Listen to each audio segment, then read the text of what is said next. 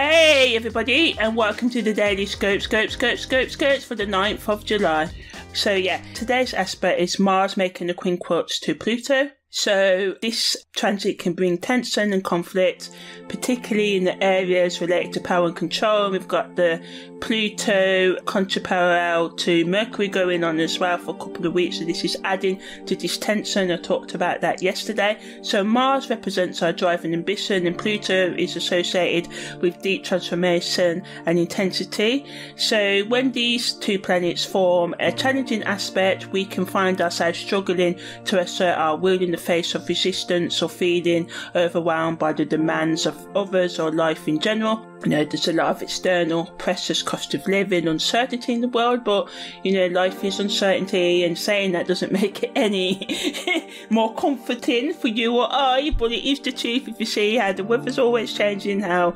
everything, it's all changed, so you know, we have to get used to this sort of change. 9 times out of 10 we love our comfort zones, I included. So yeah, on a deeper level, this transit wants us to focus on our shadow selves and our buried emotions, and you know, it provides opportunities to support that continuous sort of like growth if you're willing to confront your inner demons and work through any underlying issues. With self-reflection and the willingness to face your fears, you can emerge stronger and be more powered than before. The key to using the energy of this transit is to focus on self-awareness and reflection, acknowledging any negative patterns of behaviours or thoughts that may be holding you back, or relationships as well. It's important to avoid acting impulsively or engaging in confrontations during this transit, and instead channel the intense energy into productive and positive outlets such as exercise or creativity. By taking time out to reflect and work on your personal growth, this transit can lead to positive changes and transformation in your life.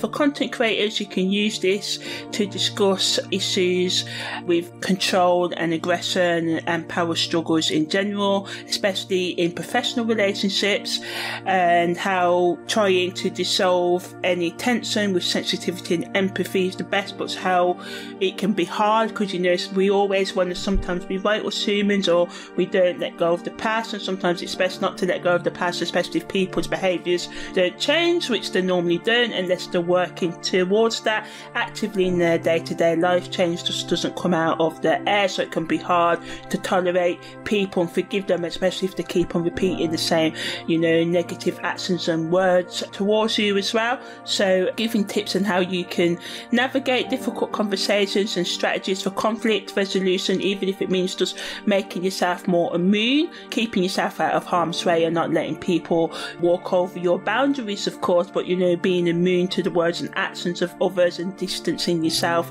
as I said, as much as you can, to giving techniques on how to do that as well. Also talking about how people can transform and rebirth themselves into their new selves, and the barriers to doing that, which is normally unforgiveness or thinking that you don't have enough time, you know, you're too old or you're too young, or you can never learn and do the things that you need to do and stuff, you know, because Pluto is associated with deep psychological changes and personal growth. So content that focuses on self-discovery, healing and transformation, as well as, you know, how to build more compassion into your life and how to encourage yourself to be your best self, especially when you may struggle with, you know, self-love and forgiveness and stuff, and how important it is to take those daily steps to forgiving and loving yourself, because regardless of what you've done, you can make amends to those who you have hurt, and if they refuse to do that, sometimes the best that you can do is just to do all your best to forgive yourself and understand why they cannot